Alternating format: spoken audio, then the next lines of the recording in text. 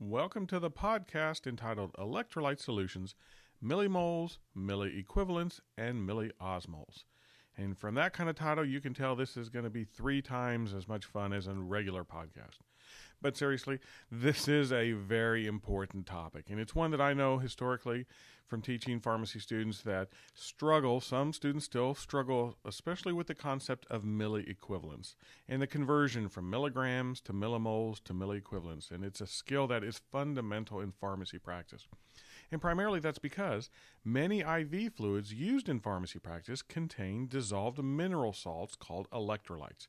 And they're called electrolytes because they conduct an electrical charge. Electrolytes such as sodium chloride ionize in water, meaning that they dissociate into their component ions and thereby expose their valence charge. For example, in water, sodium chloride, or NaCl, dissociates into the sodium ion Na+, and the chloride ion Cl-. The most important ions, whose concentrations are very closely regulated in body fluids, are the cations sodium, potassium, calcium, and magnesium, and the anions chloride, carbonate, bicarbonate, and phosphate. Now, electrolytes in IV solutions and certain other oral drugs are interchangeably measured in the units of milligrams and millimoles and milliequivalents. Being able to correctly convert between these units of measure is particularly important when working in a hospital pharmacy with IV solutions. All right, let's begin with the question that reads, Ringer's injection contains 0.86% of sodium chloride, 0.03% of potassium chloride, and 0.033% of calcium chloride dihydrate. Calculate the sodium, potassium, calcium, and chloride content in the units of milliequivalents per liter. So before we do the math, let's do a little bit of background. Is that way back in the 1800s, a physician named Sidney Ringer actually developed a solution that contains several electrolyte salts dissolved in water for the purpose of creating an isotonic solution. The solution was referred to as Ringer's after its inventor. Now, Ringer's solution typically contains sodium chloride, potassium chloride, calcium chloride, and even sometimes sodium bicarbonate used to balance the pH. Now, years later, a physician named Alexis Hartmann determined that by adding lactate to the solution, it made it much more suitable for use in pediatric patients. Now, lactate is a chemical that is produced by our muscles during exercise and is a natural part of milk. With the addition of lactate, the solution became known as lactated Ringer's. Lactated Ringer's is typically used to replace fluid, blood, or both. But due to the sodium content, it is typically not used as an ongoing fluid replacement, but instead is frequently used when a large volume of fluid must be given initially, known as fluid resuscitation. So with that as a little bit of background, let's return to the question and rewrite some information, focusing on the 3 main electrolytes that we are adding to this solution, namely the first being sodium chloride, which has the formula of NaCl, and a formula weight of 58.5. Potassium chloride with the formula KCl, which has a formula weight of 74.5. And then lastly, calcium chloride dihydrate. Now, the formula for the calcium chloride is the CaCl2, and since it's the dihydrate, it's attached to 2 water molecules, which explains its formula weight being 147. So with those 3 electrolytes, let's calculate the amount of each of those in the units of milliequivalents per liter. So, rewriting that information here, I'll show you my formulas. We're going to solve all of these simultaneously because they all work the same way for all 3 electrolytes. And what we need to do first is determine the number of molecules of each of our ingredients, the sodium chloride, potassium chloride, and calcium chloride dihydrate. Let's figure out how many molecules they are. So the harder part is, well, where do we start? Well, remember the question wanted our units in milliequivalents per liter. So we're going to standardize the amount of each of our ingredients per liter. And so where we'd start with is the fact that we're going to start with 1,000 milliliters, which is a liter. Okay, so again, I'm going to work all 3 of these at the same time because they're all solved in the same way. So for each ingredient, we start with 1,000 milliliters. We're then going to multiply by the concentration of each ingredient. Now, these concentrations are different for each ingredient.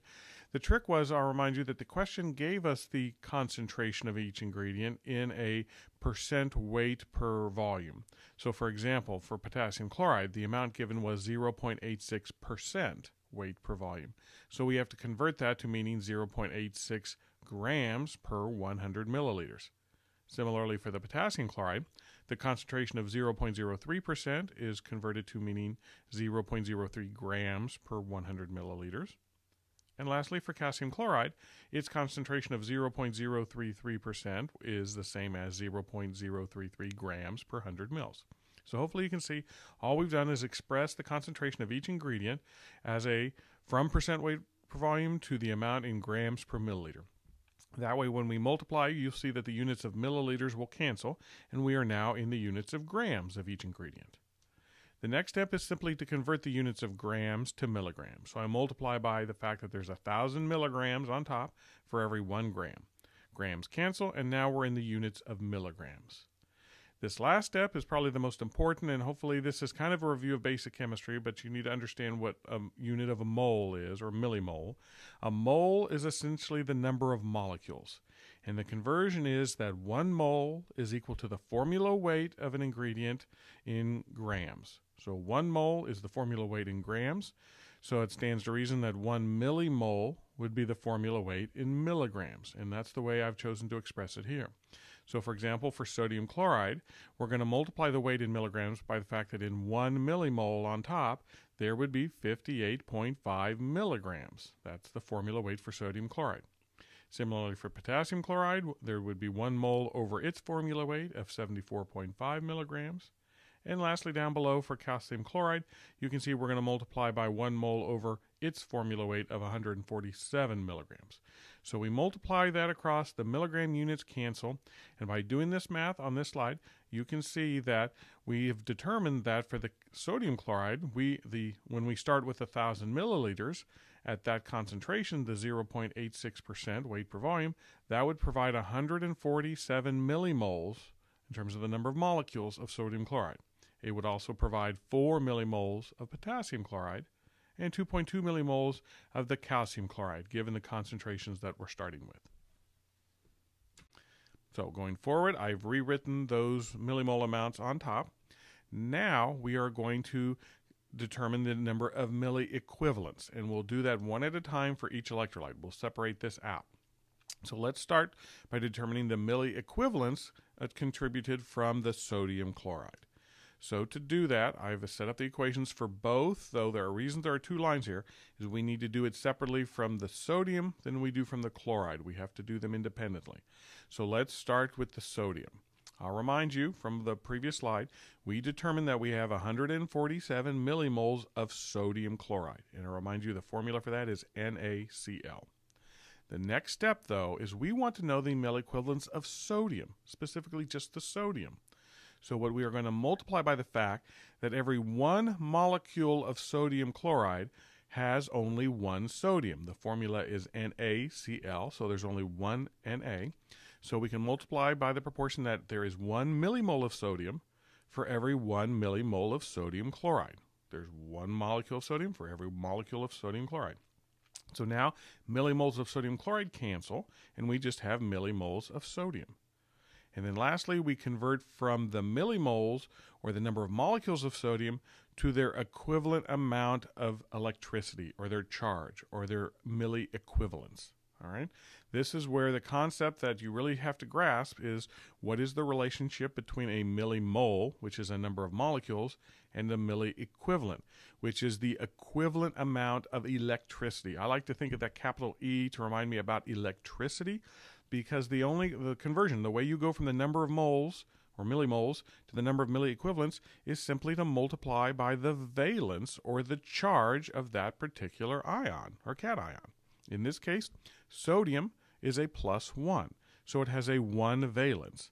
So for every 1 molecule of sodium, you'll get a 1 electrical charge. It only exposes 1 charge. Therefore, it's a 1-to-1 relationship. So that's why we can multiply by the fact that there is 1 milliequivalent of sodium for every 1 millimole. The valence number goes on top with the equivalence over the 1 millimole. And since the valence is 1, it's 1 to 1. So clearly just doing that math from left to right and canceling the units, you'll see that we have 147 milliequivalents of sodium. Okay, that's our answer for sodium.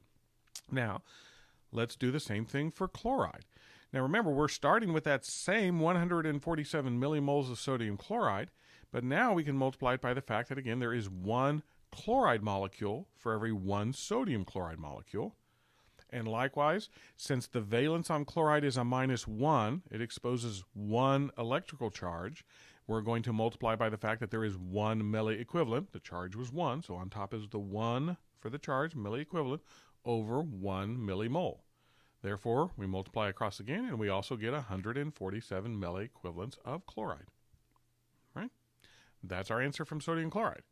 Let's move on now to potassium chloride. I'm going to go through these a little bit faster because they work the same. So again, we need to do them separately. There are 2 ions coming from potassium chloride, both the potassium and the chloride. So if we start with the potassium, remember we are starting with an amount of 4 millimoles. We multiply that by the fact that there is 1 molecule of potassium in every 1 molecule of potassium chloride. Then we multiply that by the fact that their valence on potassium is 1. Therefore, there is 1 charge, or 1 milliequivalent, for every 1 millimole. Multiply across, and we get 4 milliequivalents of potassium.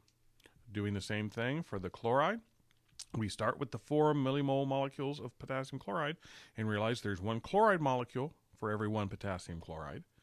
Multiply that by the fact that chloride has a -1 charge, so 1 for the valence goes on top, 1 milliequivalent for every 1 millimole. We multiply that across, and once again, we get 4 milliequivalents of chloride. But I'll remind you, this 4 milliequivalents of chloride is coming from the potassium chloride. I'll remind you up above, we have already gotten some chloride also from the sodium chloride. So just realize we'll need to add up the chlorides as we continue through this question. Okay. Last electrolyte to deal with was our calcium chloride. So this one's a little bit different. It's got some interesting, variations from the ones we've talked about. So let's just start with that. Starts exactly the same. That what we had from our previous slide is determined that we'll have 2.2 millimoles of calcium chloride in our solution.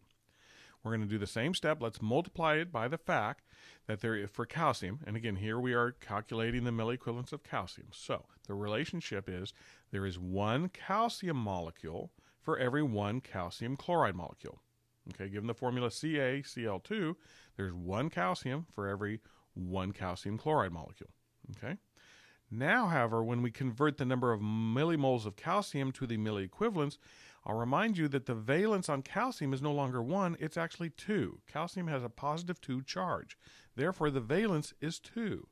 Therefore, there are 2 milliequivalents. Remember, the valence number, the electrical charge number 2, goes with that capital E, E for electricity. So milliequivalents, there are 2 milliequivalents for every 1 millimole. 1 molecule of calcium provides 2 electrical charges. So there are 2 milliequivalents for every 1 millimole of calcium. Millimoles of calcium cancel, and we will have a final units of milliequivalents. So by the time we take 2.2 times 1 divided by 1 times 2 divided by 1, we see that our answer would be 4.4 milliequivalents of calcium. All right. Now, let's do the same process for chloride here, and those interesting difference. We'll still start with the fact that we have 2.2 millimoles of calcium chloride. Multiply that by the fact, though, it's important here. Look at the formula. The formula for calcium chloride is CaCl2. Therefore, there are 2 millimoles, or 2 chloride molecules, for every 1 calcium chloride molecule. So we need to multiply this by the fact that there are 2 millimoles of chloride for every 1 millimole of calcium chloride. And that comes from the formula. Again, the fact that it's CaCl2, meaning 2 chloride molecules, which means there are 2 millimoles of chloride for every 1 millimole of calcium chloride. But now that we're in millimoles of chloride, all we do is multiply by the fact that, again, chloride has a valence of -1. So there's 1 milliequivalent for every 1 millimole for chloride. Therefore, we get 4.4 milliequivalents of chloride. So our last step is to summarize all of this information. I've rewritten the math that we just did on the previous slide.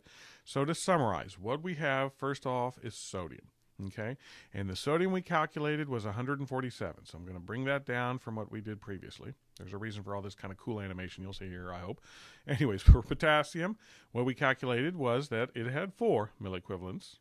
Okay, now that was, I'll remind you, per liter. This whole question started with these amounts per liter. So I'm just re-expressing the amounts we just calculated and reminding you that that is the amount actually per liter.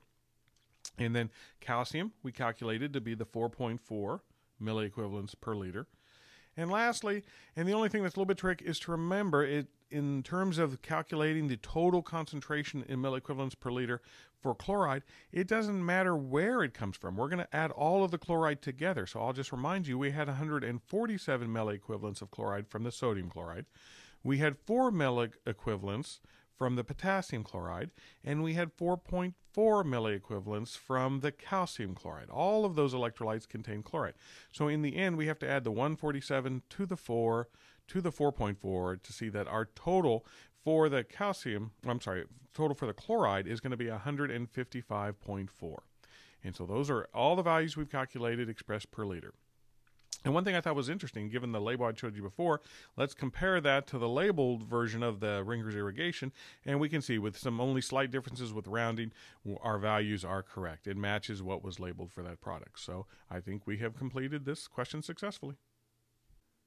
Okay, our next question is a great example of being able to convert between units. In this example, going from milliequivalents to millimoles to milligrams and then to milliliters. So being able to set that up and cancel units, this is a great example of that. So let's read the question. An intravenous solution calls for the addition of 25 milliequivalents of sodium bicarbonate.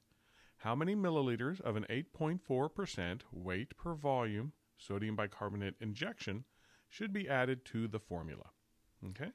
A little bit of background on sodium bicarbonate. You can see the vial there. It's a commonly used IV agent, and sodium bicarbonate is used as a systemic alkalinizing agent.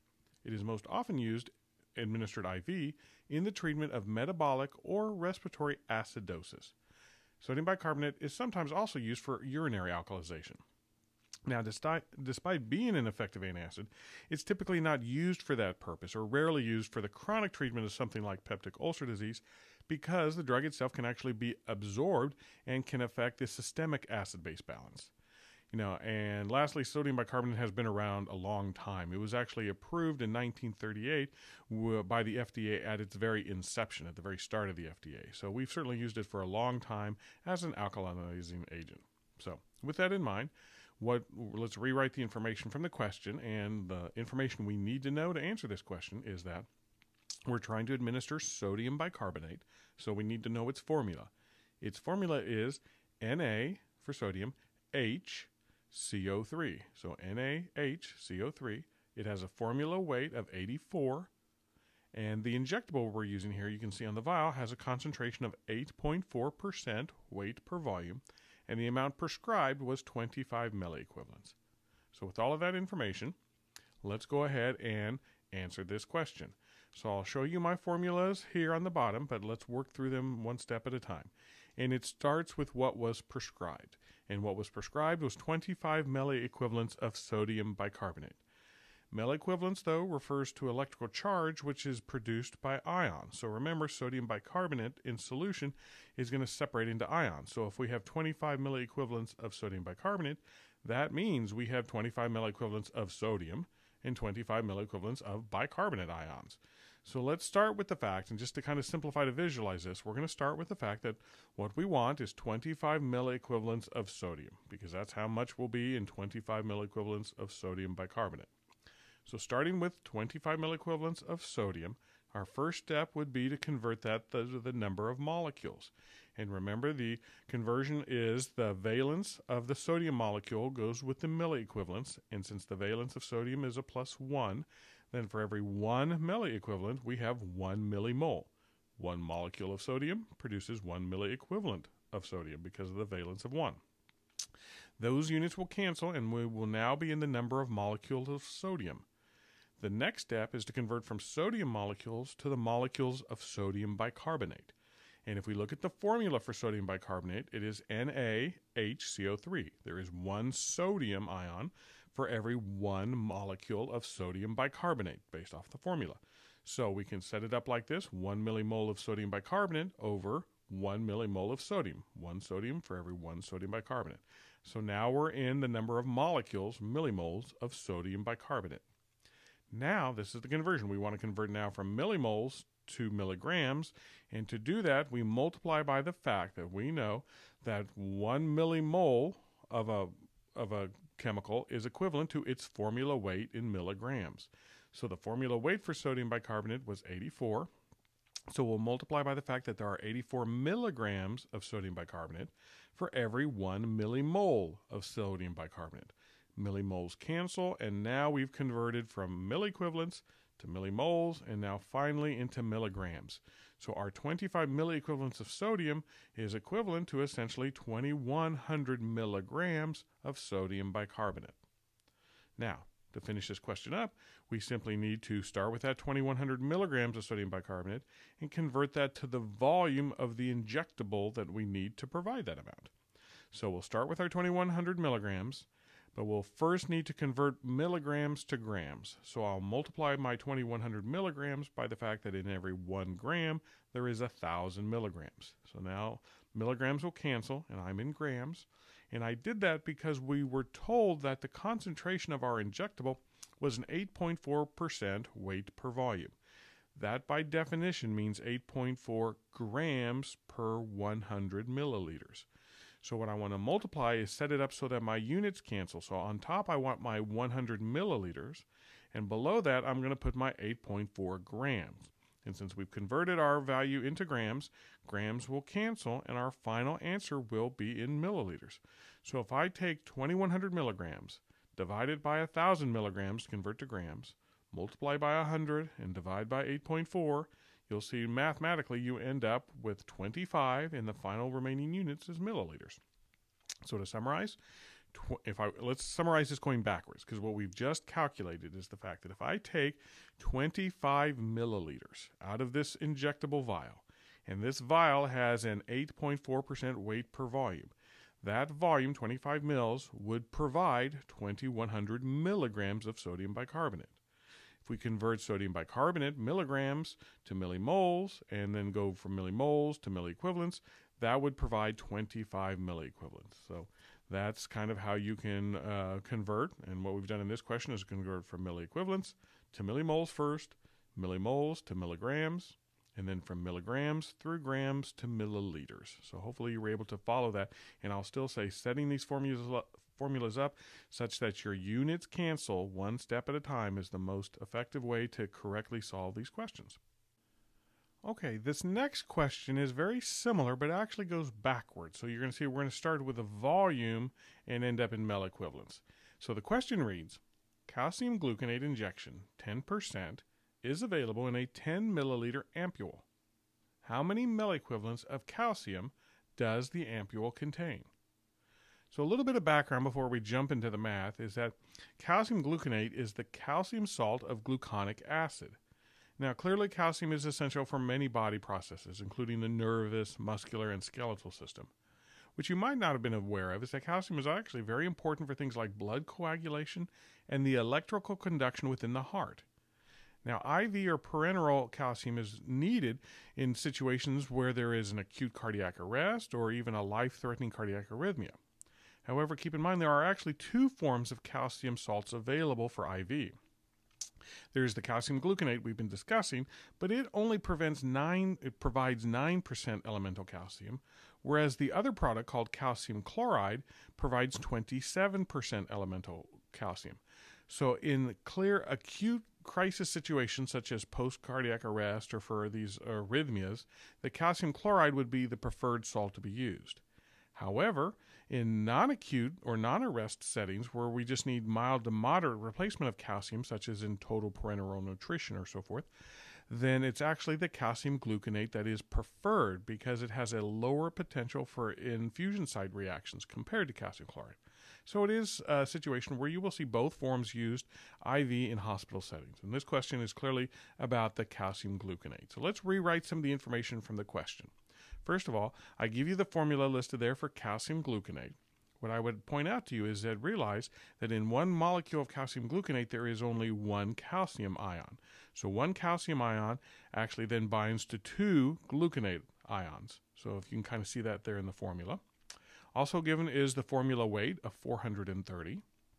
And I'll remind you the question describes our product as having 10%, so that's a 10% weight per volume concentration of calcium gluconate in an ampule that contains a total volume of 10 milliliters.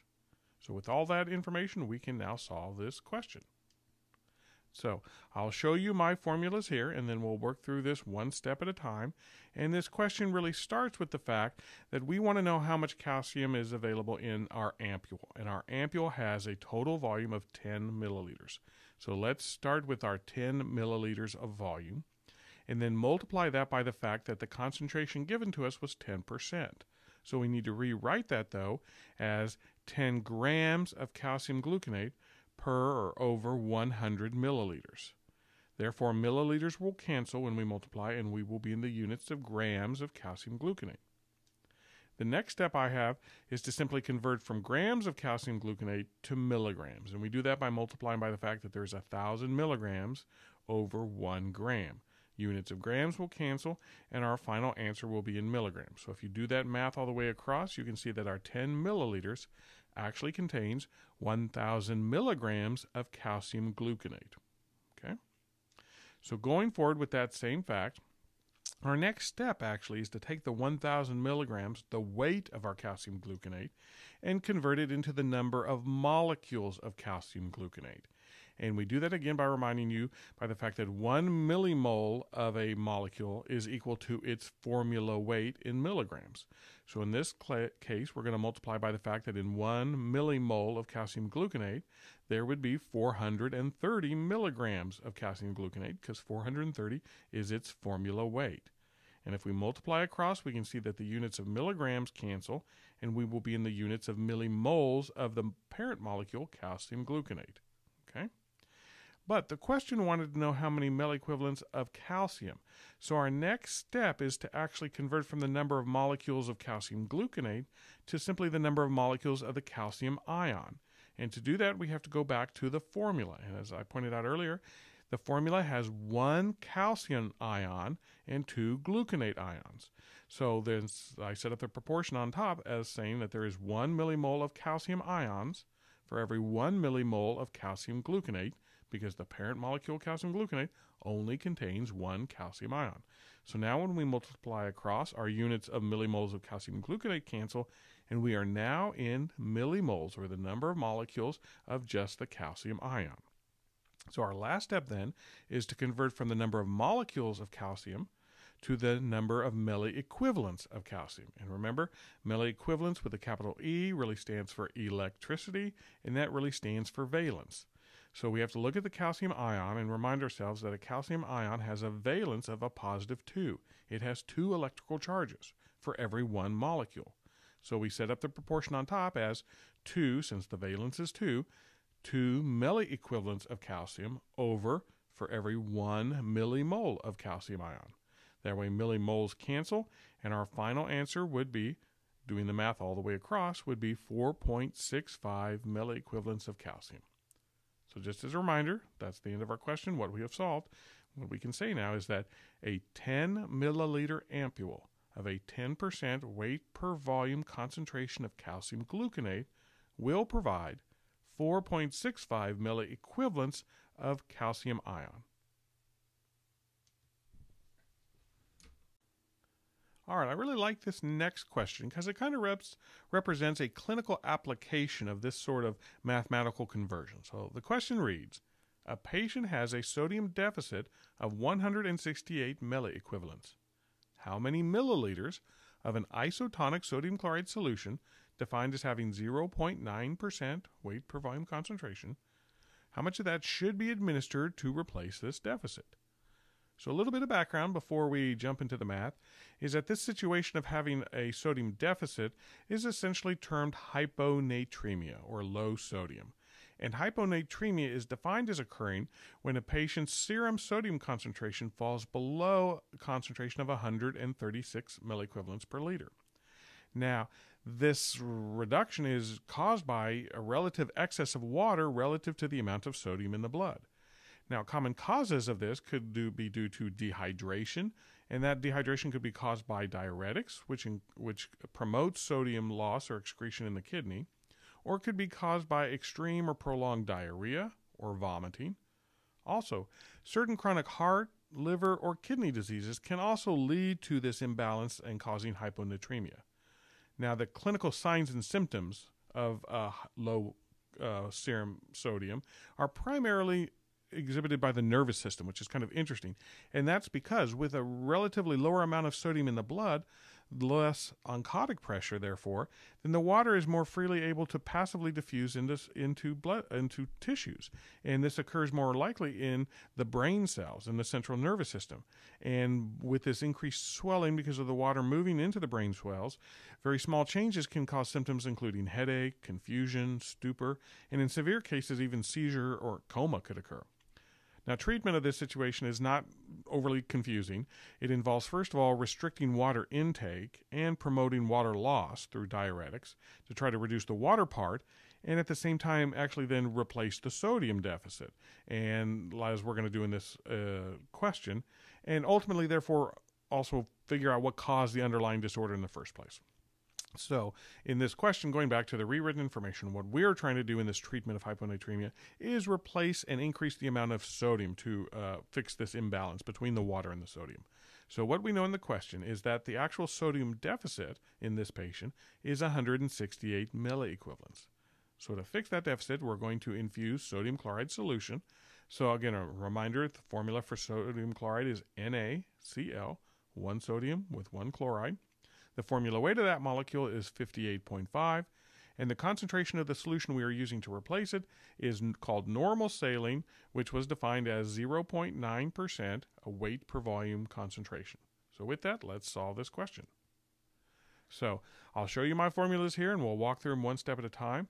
Interestingly, in this question, where we're starting with is the fact that we know the amount of sodium, the amount being the number of milliequivalents of sodium that we need to replace is 168. So we start with 168 milliequivalents of sodium. Our next step is to convert the milliequivalents of sodium back to the number of molecules of sodium. So we use this proportion, and to remember to be able to relate the number of molecules to the number of milliequivalents of sodium, we have to look at the valence. And since the charge or valence of sodium is a positive 1, we can set up the ratio that 1 millimole of sodium has 1 milliequivalent. Because the valence of sodium is 1 on the bottom with the milliequivalents, we have a 1-to-1 relationship. So when we multiply this, we will cancel our units of milliequivalents, and we will now be in millimoles, or the number of molecules of sodium. Our next step, though, is to go from the number of molecules of just the sodium ion to the number of molecules of the sodium chloride molecule. And so we use the formula for that. And the formula for sodium chloride is NaCl, so 1 sodium for every 1 chloride. So we can set up the proportion by multiplying on top that in 1 millimole of sodium chloride, there is on the bottom 1 millimole of sodium. Millimoles of sodium cancel, and we will be in millimoles now of the parent molecule, sodium chloride. So if we do that math straight across, you can see that 168 milliequivalents of sodium is equivalent to 168 millimoles of sodium chloride. Now from that, we're going to start with that same number, 168 millimoles of sodium chloride, and now convert that to the weight of sodium chloride by multiplying by the fact that the formula weight of 58.5 milligrams of sodium chloride is equivalent to 1 millimole. So millimoles will cancel, and we will be in the units now of milligrams. Okay? Now we're going to want to convert from milligrams. My next step is to convert from those milligrams to grams by multiplying by the fact that there's 1 gram for every 1,000 milligrams. So now I've converted my milligrams of sodium chloride to grams of sodium chloride. And the reason I did that is that my last step, remember, is to convert to the volume of the solution that we need to infuse to provide that weight of sodium chloride. So what we were told was that normal saline, or the solution we're using, is a 0.9% weight per volume. So I set this up as setting that equivalent to, for every 100 milliliters on top, Set that over, there would be 0.9 grams because that's a 0.9% solution. I set it up this way so that my units of grams will cancel and my final answer will be in milliliters. So if you do all of that math, starting from 168 millimoles of sodium chloride and going straight across, the math would end up with 1,092 milliliters, and the final units remaining are milliliters. So just to summarize, we've figured out that if we infuse 1,092 milliliters of a 0.9% weight per volume solution of sodium chloride, that would ultimately provide our 168 milliequivalents of sodium, which would therefore correct this patient's sodium imbalance. This last question is going to kind of be is different in the sense that up to now we have been calculating or converting from the weight in milligrams to the number of molecules in millimoles to the number of equivalent electrical charges, which is milliequivalents. This last question is not about milliequivalents, so now we're no longer cared about the electrical charge produced by our number of molecules. Instead, we want to know the osmotic pressure or the osmotic force caused by the number of particles, meaning the number of moles of each one of our particles in the blood. Okay, so just as a little bit of background before we even read the question, just remember that osmotic pressure is influenced by the concentration of solutes in the solution. It is directly proportional to the number of molecules and not dependent on the size of those molecules. And because electrolytes dissociate into their component ions, they in essence add more solute particles into the solution and have a greater effect on osmotic pressure per mass than compounds that don't dissociate in water, such as glucose. So, one other thing, and then I'll kind of describe the pictures on here. Some terminology is that we'll be talking about osmolarity, but you also may hear osmolality. So plasma osmolarity measures the body's electrolyte and water balance.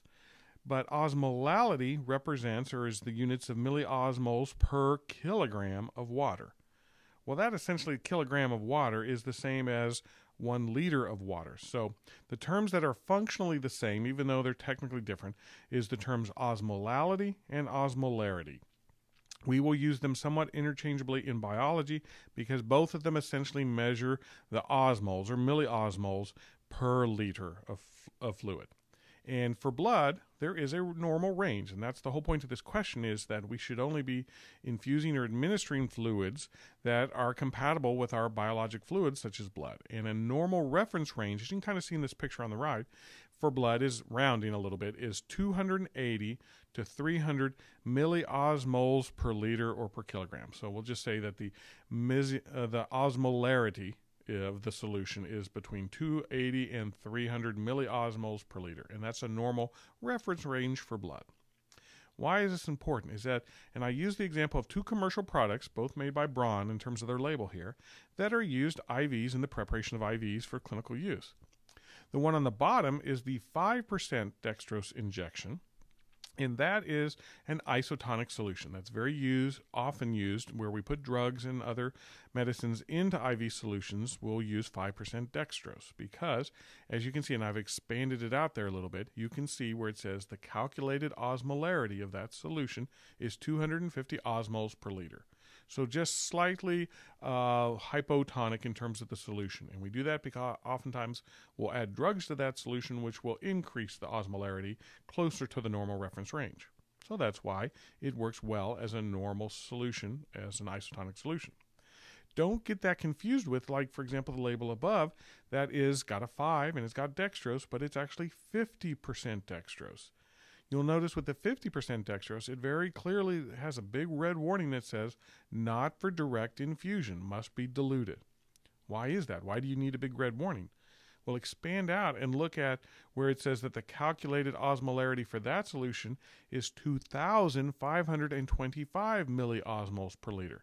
That's that's essentially a 10-fold increase in the osmotic pressure because it is such a highly concentrated solution of dextrose. This solution of dextrose is not intended for basic infusion. Instead, it's used when high doses of dextrose need to be added for some sort of hypoglycemia or some other sort of medical indication where we need to use dextrose as kind of our therapeutic agent. It would still need to be further diluted in our solution. So just trying to emphasize that taking into account the number or the solute, the number of particles in the solution is extremely important. And it's one of the things we have to make sure that our IV fluids stay within a compatible range. So having said that, let's look at what the actual question is.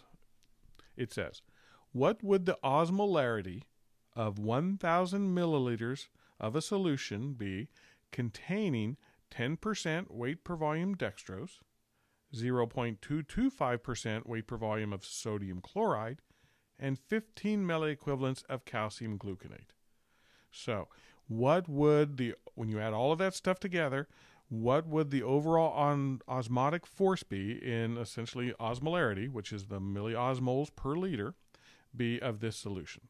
So let's rewrite the important information to answer this question, is that we are talking about preparing a solution with a total volume of 1,000 milliliters. Now, what's not given in the question that we have to understand is that the effect on osmotic pressure is different between non-electrolytes and electrolytes. So in this question, the non-electrolyte we have is dextrose, and we have it in a concentration of 10%. On the other hand, our other two additives are electrolyte solutions. The two that we have are sodium chloride at a concentration of 0.225% and calcium gluconate at 15 milliequivalents. So we'll have to deal with the non-electrolytes, you'll see, will be different than the contribution produced by the electrolytes. And just make sure you understand why that is. Because a molecule like dextrose, one molecule, when we put it into water, it doesn't dissociate. It's still just one molecule. So it will only produce essentially the osmotic force of one solute. On the other hand, and again, dextrose is a relatively large molecule with a relatively heavy formula weight, especially compared to sodium chloride, which is a teeny tiny molecule with a very low molecular weight. But sodium chloride, when you put one molecule of that into solution, it dissociates into two ions. So you get one sodium ion and one chloride ion. And even though they're small, they both produce a separate osmotic force.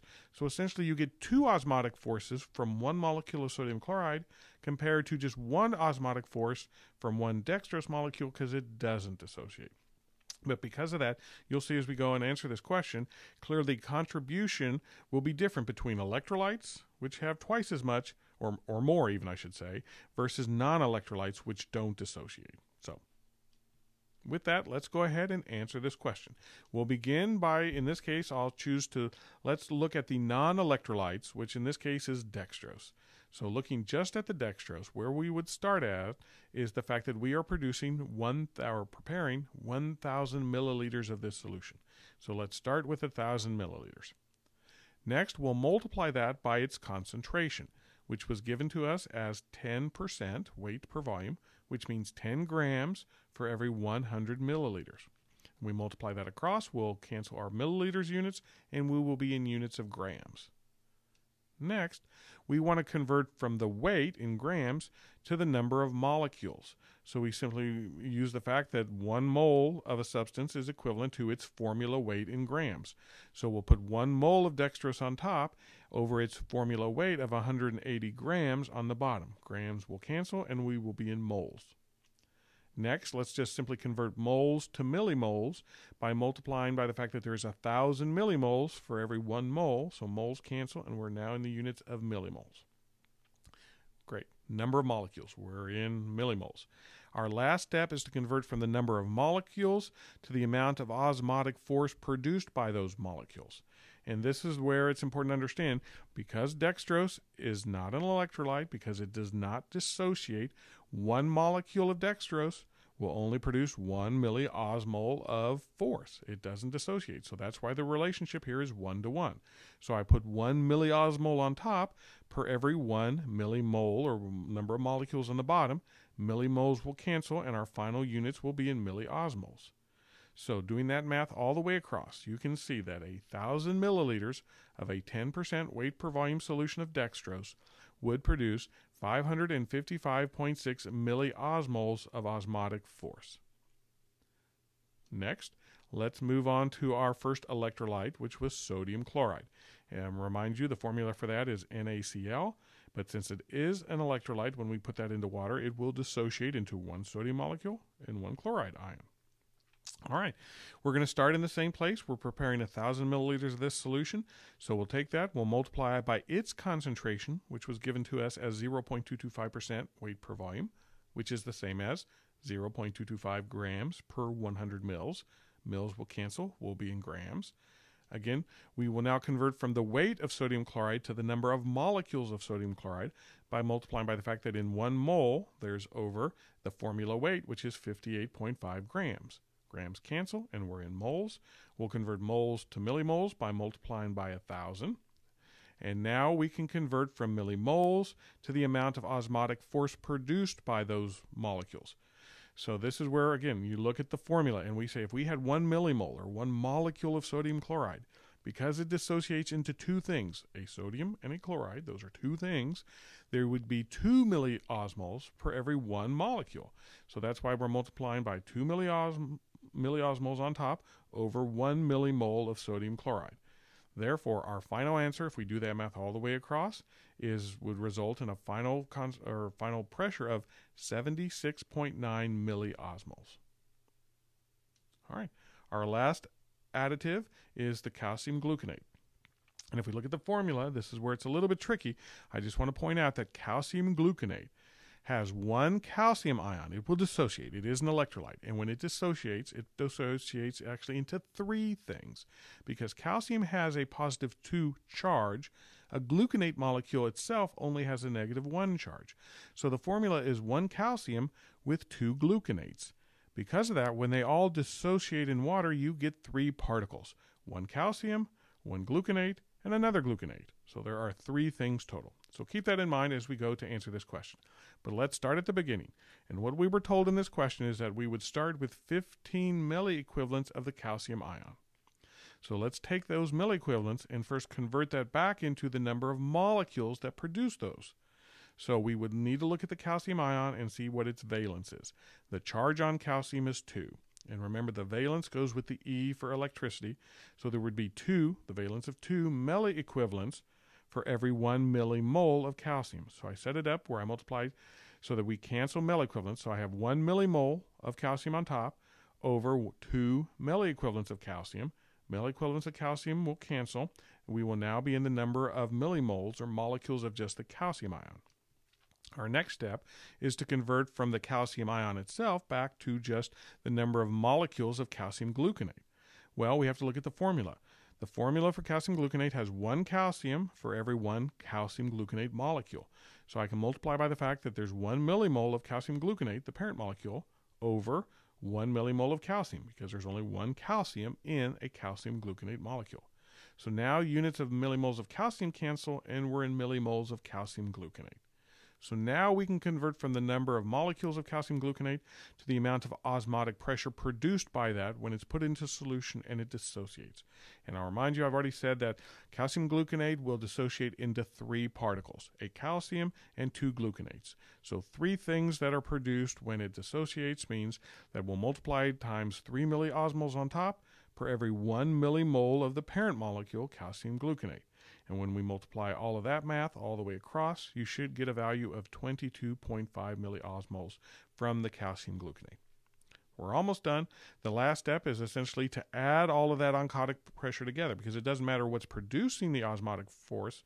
It's the overall force would be the additive effects of all of them. So our total answer is the 555.6 milliosmoles from the dextrose is added to the 76.9 milliosmoles from the sodium chloride, added to the 22.5 milliosmoles from the calcium gluconate, and our total osmotic force of this solution with all of those ingredients would be 655 milliosmoles.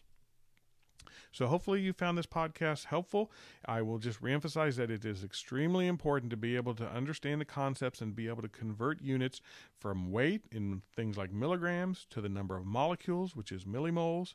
And from millimoles, as you can see in this podcast, you've got to be able to then associate that with the number of either electrical charges, meaning milliequivalents, or the number of particles in solute to be able to calculate the milliosmoles or the osmotic force. So hopefully this was helpful.